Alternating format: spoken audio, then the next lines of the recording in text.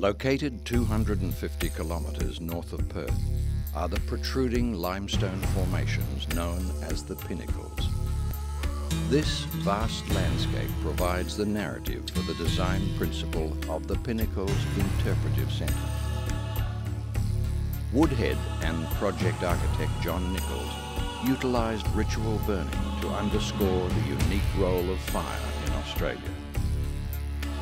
The burning and the burnt remains are integral to the scheme and highlight the relationship between fire, the land and its original inhabitants.